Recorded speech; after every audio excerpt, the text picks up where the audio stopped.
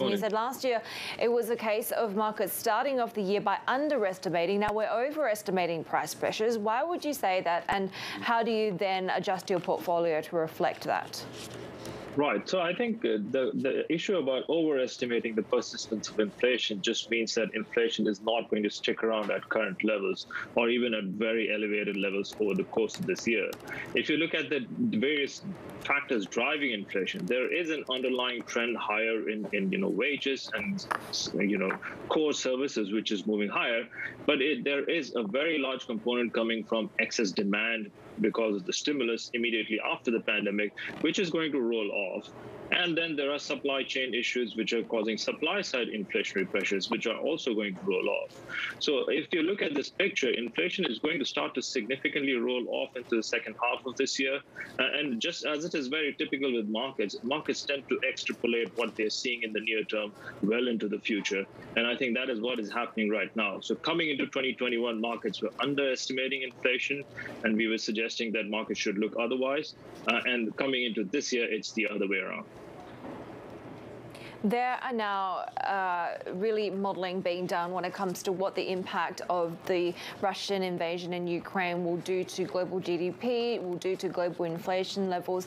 Do you think we're underestimating the broader impact of that is beyond just being ring-fenced to Europe? Yeah, so if you look at the impact from this conflict in Ukraine into global markets, there are four different channels, right? Firstly, it's just the impact of fundamentals and economic impact on global GDP. That we don't think is very large. Russia and Ukraine together make up less than 2% of global GDP and about 2% of the demand for various commodities and goods. Then if you look at financial contagion channels, that's also quite limited outside of Europe.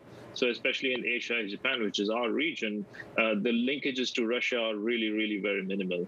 Then you start to think about commodity prices as being the main channel of impact in Asian markets. And we do think that commodity prices are going to remain elevated or even in a structural super cycle in the case of oil. So that is going to remain the case, but that is just not going to be sufficient to drive inflation overall, significantly higher. If you look at US CPI, energy, oil prices, it's just about 4% of that.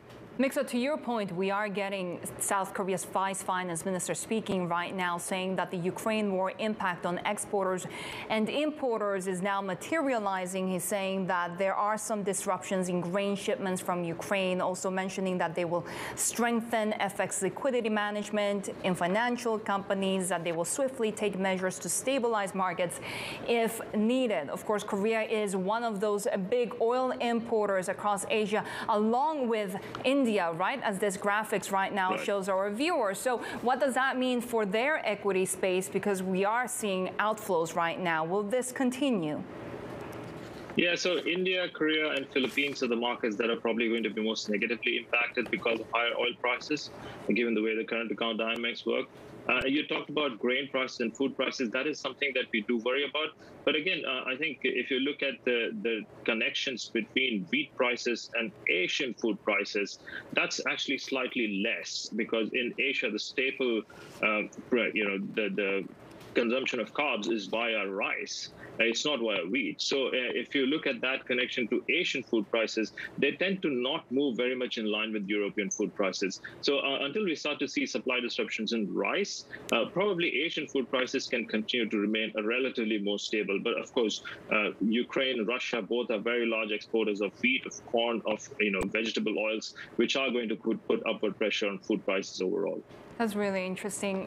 What about those miners' energy stocks as well? Because we have seen this huge rally, for example, in oil prices over the past couple of years. We haven't seen that sort of a rally when it comes to energy stocks, for example. They've lagged commodities prices.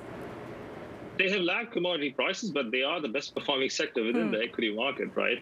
So energy and financials are by far the leaders in terms of the last 6 months or last 12 months of performance within equity markets.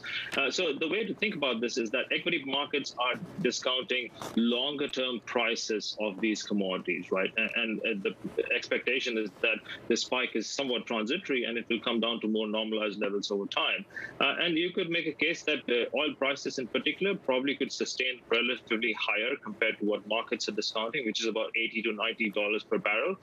So there is upside to energy equities. If you look at our overall recommendations right now, we tactically prefer a barbell of commodity stocks and oversold growth stocks. And I think this really works very well in the context of what's happening in Ukraine, where we think the lasting impacts will be on commodity prices, and what's happening in terms of the Fed, where we think that the first chapter, where the Fed basically moves from easing or not tightening to tightening, that has come to an end. And with value stocks getting crowded by the middle of February, that is a bit of a consolidation phase for value here, and oversold growth stocks could do well for a while.